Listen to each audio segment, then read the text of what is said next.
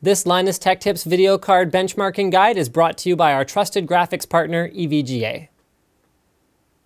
Welcome to the jungle indeed. Our level of choice for Crysis 3 benchmarking, and our platform is powered by an EVGA GeForce GTX Titan graphics card, although we're not giving any performance numbers in this particular video. We have a separate video with benchmarks for the GTX Titan itself. This is mostly focused on the all-new Crysis 3, how to benchmark this game for yourself so you'll have results that you can easily compare to the ones that Slick and I are publishing in all of our video card and CPU reviews. So this is the run that we use. From the Welcome to the Jungle level, it's one of the auto saves, so you'll just have to sort of trial and error it until you find the right one. I'm gonna have Slick do a little walkthrough so you can, it's a 2-minute run. We use Fraps to record the minimum, maximum, and average FPS, and Slick will show you exactly how to do the run the same way that we do. We start off just by jumping down here. I activate armor, but you don't actually need it because by the time we get into a firefight, you'll regenerate HP anyways.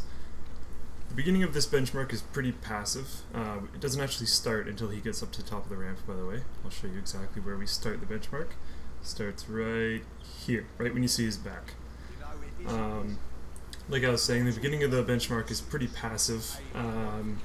There's kind of two parts to this benchmark. The first part, we're just showing off like water effects, collision as Psycho and myself run through grass, and coming up here in a little bit, collision as Psycho and myself run through some cloth that's hanging from the ceiling. So it's just more showing off different parts of the Crysis engine and letting it do its thing. And then the second part of the benchmark is a lot more action. There's explosions, fire, killing, etc. So some more grass collision here, and then there's the cloth collision. So what we do up here is just we whip out our bow, and then he's going to climb up that ladder on the left. And something falls off of it, makes a big noise. And then when he looks down at us, and when he motions downward with his hand, so right there, we're going to go through the door. Then this part needs to be done very quickly so you don't get wrecked. Get to the top of the stairs, scope in, and take out this turret real quick with explosive arrows. And then kill this guy.